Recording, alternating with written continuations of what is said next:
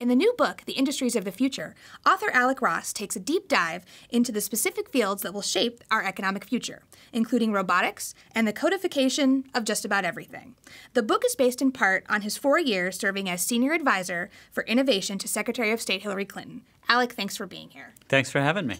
Now, when you were coming up with these industries to highlight in the book, was it immediately obvious what would make sense to put in there, or how was your process in figuring out either what ones to include or just how to kind of mush together the things that you were seeing into clear industries? It was a long process, actually. My assistant actually totaled up my travel, and apparently over the last handful of years, I've traveled the equivalent of 2 round trips to the moon with a side trip to New Zealand. And so the process of identifying the, let's call them 8 to 10 specific industries that I profile in the industries of the future really is a byproduct of that travel. 25 circumferences of the globe. So, some of the ideas that I had going in didn't stick. And then there were things like the commercialization of genomics, which I would not have necessarily intuited would be a $1 trillion industry in the future, but by virtue of my research, it emerged. Now, one of the things I thought was really fascinating about the book is you kind of see 2 different things at work here. You see economies, emerging economies, where they're kind of developing industries from the ground up that are these cutting-edge industries. And then you also see more developed economies where their economies were basically shaped on the innovations of the past, the innovations of decades ago, and they're having to retool. And what were the lessons you took from each of those? Is the process somehow different? Is it easier for one versus the other to focus on these things? I think that the process of imagination that becomes innovation, which becomes commercialization, is fairly similar country to country. But the problem is that different countries have the wherewithal, have the access to capital, have the employee base to take something from imagination to reality, and others don't. So in the most highly developed countries, you do have baked in a set of advantages that don't exist in frontier markets or in developing economies. So more often than not, I think it's in the developed economies. It's in places like Silicon Valley where they're going to create entirely new platforms that billions of people will eventually use. Whereas in developing economies, at least to this point, and it could change, in developing economies, it's been the case that what I see is building a tool, building an application, developing something that solves a very specific problem, as opposed to building platforms that serve hundreds of millions of people. So for those economies, it's more about can they take the tool and really develop an industry around that, or an industry around that type of innovation? That's exactly right. So when I think about mobile payments and how mobile payments emerged in Kenya, now the reason why mobile payments emerged in Kenya was in part because there weren't mainstream banks on Main Street, Nairobi. And so it was innovation born out of scarcity.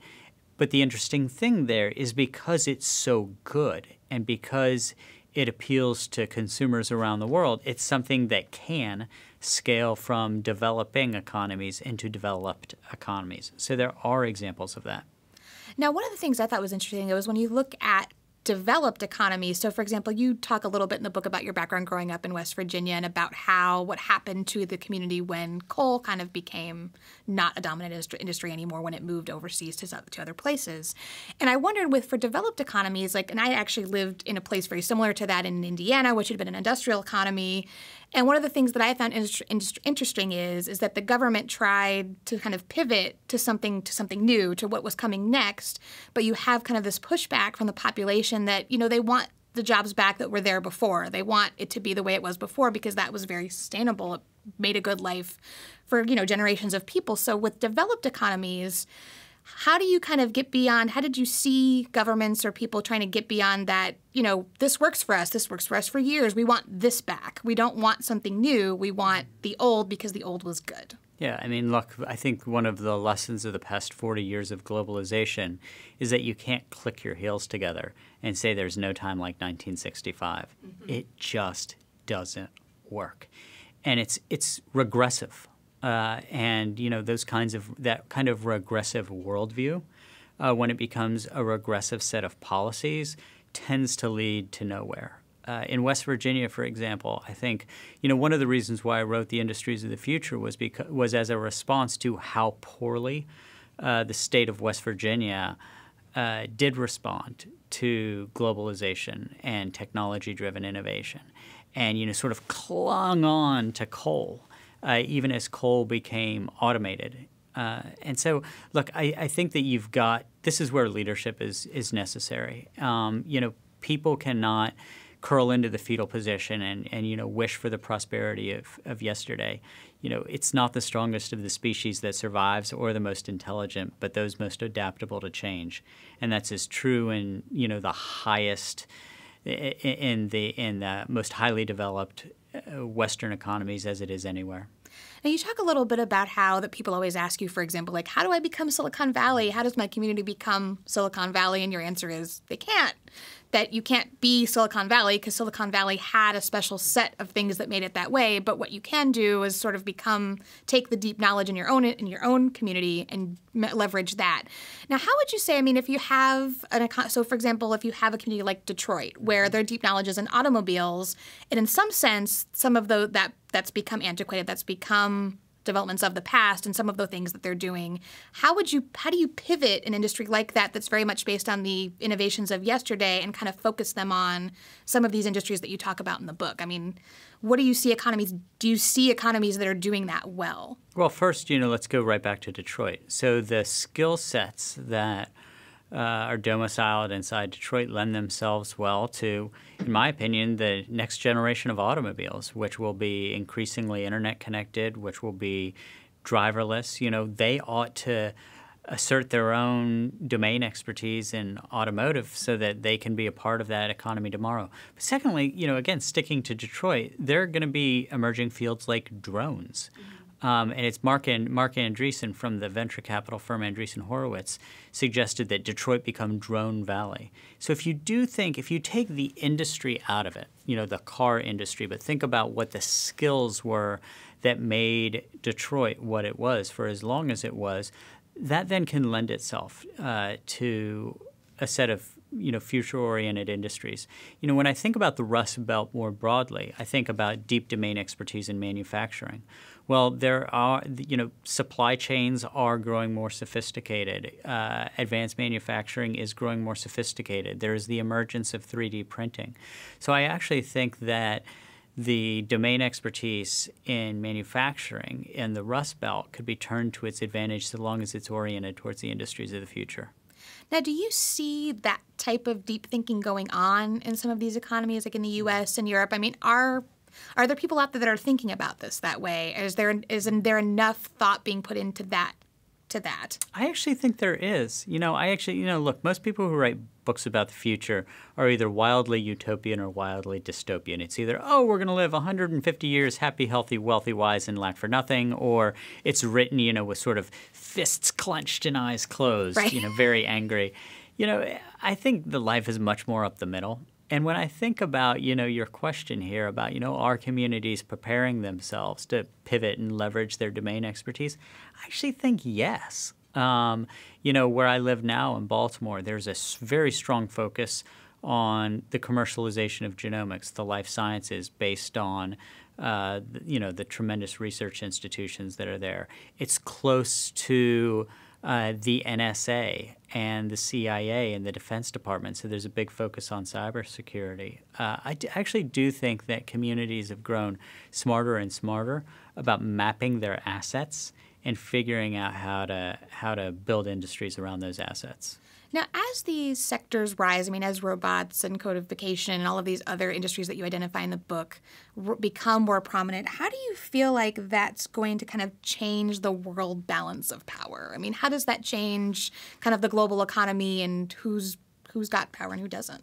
Well, that's a tremendous question. I would, first of all, I'd put it into a certain kind of binary. So the first is within the architecture of the 196 sovereign nation states. And the second is within those nation states, what kinds of individuals do well and what kinds of individuals do poorly. So you can live in a country that is prospering, but you can be doing very well, or you could be doing very poorly, or you could be living in a country that's foundering and you might be able to be doing pretty well. So first, I think that the principal political and economic binary of the 20th century was right versus left. In the 21st century, I think it's open versus closed, defining open as upward economic mobility not confined to elites. Social, cultural, and religious norms not set from a central authority, and sort of broadly rights respecting for women, minorities of all type, and what have you. And I believe that the centers of innovation and the wealth creation and job creation that comes from that will be in the more open societies for the industries of the future. I see, people conglomerating around, what will probably be 10 to 15 major centers over the next 15 years. We already see this in development now. And so I think that the more open societies will be those that compete and succeed most effectively. In terms of the individuals, looking at this on an individual level, I think, look, it's going to be a terrible time to be mediocre at your job if you're in a high-cost labor market. It's an absolutely brutal truth. When people in Baltimore are competing against people in Bangalore, not just based on cost of labor, but also quality of labor, which is now increasingly going to be the case, I think that, being born middle class or working class in the United States or Western Europe isn't going to mean you're starting life on second base to the degree that it did in the past. Right. And so I do think that you've got to be a committed lifelong learner. You've got to be adaptable. Otherwise, you're going to be left behind, even if your country is producing substantial growth. And you point that out in the last chapter of the book. You talk a little bit about kind of advice if you're a parent with children these days, and you have 3, correct? I do. And so what to do? Like if you have kids who are maybe even if they're decades away from college or a few years away, like what do you suggest? How do you kind of guide them? How can they adjust to this new type of economy? And you have some interesting advice, and part of it's with languages. Mm-hmm. And I think the other interesting part was just the idea that it's more important than ever to have stamps on your passport, which is something I never experienced as a kid, and something I definitely got me thinking, well, this is something I need to make a point of making sure my daughter does. But it's really interesting. There was a World Economic Forum study that said that children entering preschool today, 65% of the job types that exist when they graduate from college don't exist today. So what that means is that we aren't preparing our kids for specific jobs. Rather, what we have to do is develop a set of skills that can then map into job types that we don't even know what they are right now. And so there are, in the last chapter of The Industries of the Future, the last chapter is called The Most Important Job You'll Ever Have. And the most important job you'll ever have being a parent. And so without pretending to be a parenting guru myself, what I did do is I interviewed the scores of people who've been very successful in business and said, all right, what are the skills and attributes that today's kids need in tomorrow's economy?